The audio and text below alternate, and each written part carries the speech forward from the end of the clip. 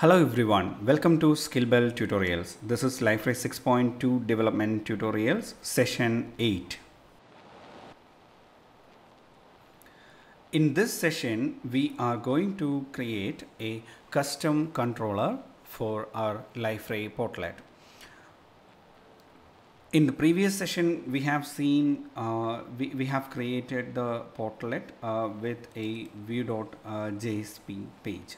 And in this session, we have to learn the Liferay portlet phases as well. Not Liferay portlet phases, a portlet phases as well. So a portlet basically have two phases, which is render phase and an action phase. So render phases are actually executing every time, while the action phases are not executing every time. So each time when a page load, the render phase of every portlet will be executing, but the action phases are only executed when one action is supposed to do, when an action is supposed to execute. That is like a form submission of a portlet happens, only that particular portlet's action phase is going to execute. Rest of the portlet's action phases are not going to execute.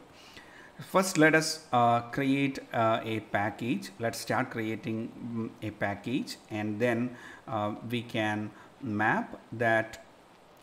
We can create a class in that package, and we can convert that class to a MVC controller, Liferay MVC controller. Then we can map that class to our portlet.xml. Then we can see how this is actually going to execute.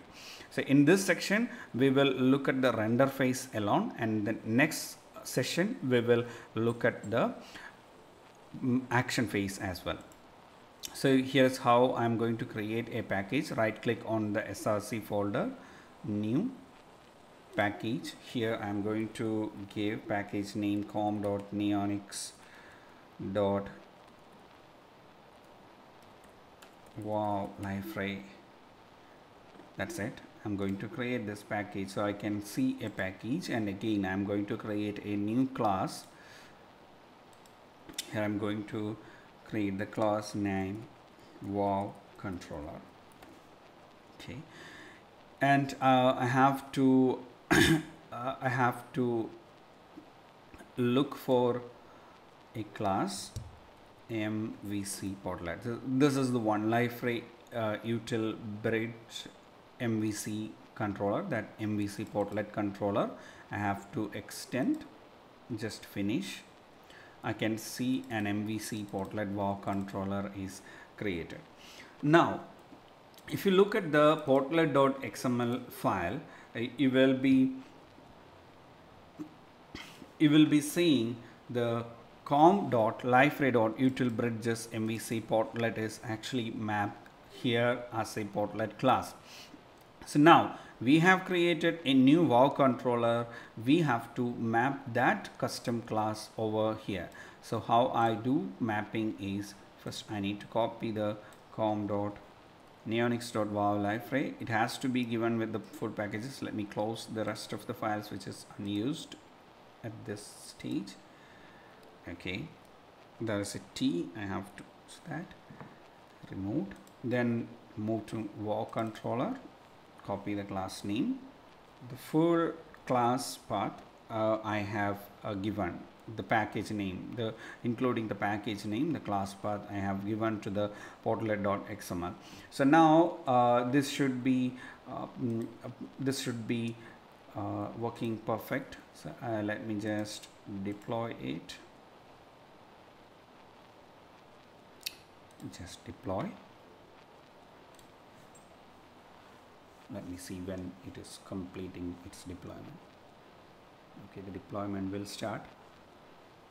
Okay, now the portlet is available for use. Let us see. Okay, now you know this portlet has loaded once at the at the page. So there is nothing we have done in the action phase or render phase. We just created the class. With the configuration change, the portlet works fine. That we ensured the portlet is working fine with our configuration change. Okay, now let me do this. Let me show you this.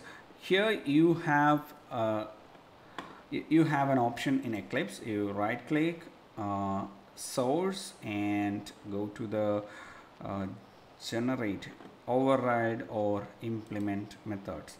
Okay, look at this. You see the MVC portlet, and you have a lot of method which you can override, and your render is actually happening through the do view method. So this is the render phase is going to execute from a Liferay MVC framework. The do view will be execute.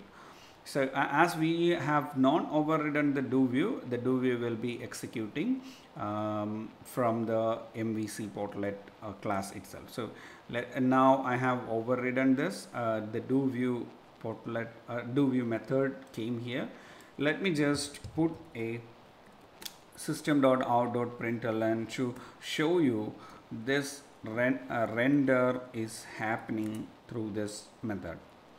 Render view of wow Liferay portlet. Okay, I put my smiley here. Okay, now what we are going to do is we are going to deploy this again. Deploy. Let me bring my Tomcat console back. Okay, it came to the front. Okay, now one portlet of Liferay is available for us. That means the deployment is completed. Now let's reload the page by clicking the welcome. If you look at the console, you see this, we have been successfully implementing our render method. So this render is executed. So let's go back, refresh the page 2-3 times and open the console. You see how many times you reloaded the page. All those times your render method has been executed.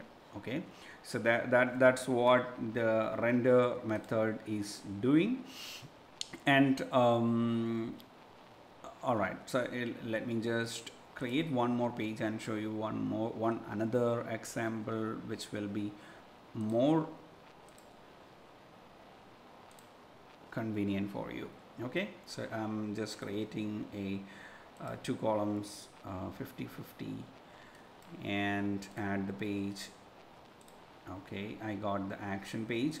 What I'm going to do, I'm going to add application or wow Liferay portlet I'm adding in this page, and I probably will add a social portlet. Okay, this ensued collaboration. Okay, let me just add my message board portlet over here. Okay, so the message board portlet is having this message board portlet have its action phases already implemented. Anyway, we are going to implement that in our wow Liferay portlet as well, but before that I have to show you this. This is going to be a post new thread.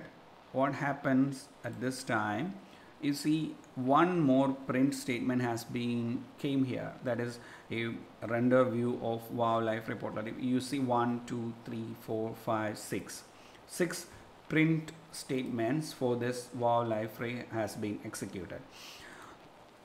All right, I'm just going to do a skill bell post, test post. So if I do this publish, what is going to happen, another execution, another action phase execution for the message board portlets will happen, but there is only one render will be happening for this wow Liferay. So if I publish this, so this publishing happens, and you could see there is 1 2 3 4 5 6 and 7. That is the 7th one newly came for this wow Liferay portlet. So now this request completed successfully came to this message board portlets. That means the message board portlets executed an action phase, but it didn't affect the wow Liferay to execute its render phase. And one more rule is, whenever an action phase is executed, there should be or there will be an execution of a render phase also happening just after complete. Okay, sorry, let me reframe it. Like every action phase execution will be ending up in a render phase execution. That means after the message board's action phase executed, the render phase of message boards will execute. Also, my new portlet, the wow Liferay portlet's render phase execution also will happen at this phase. Okay, we will see that action phase creation in the next tutorial, which I'm going to create, and there we will get more understanding about the action phase and render phase.